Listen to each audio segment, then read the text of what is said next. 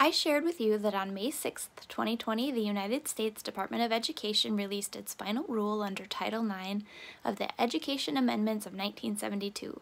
Title IX prohibits discrimination on the basis of sex in education programs or activities which receive federal financial assistance. The final rule is law effective August 14, 2020. You can find a link to that video in the description below. I'm Katie Dahl, founder of Problem to Resolution, and I can help you learn more about K-12 discrimination and harassment investigations.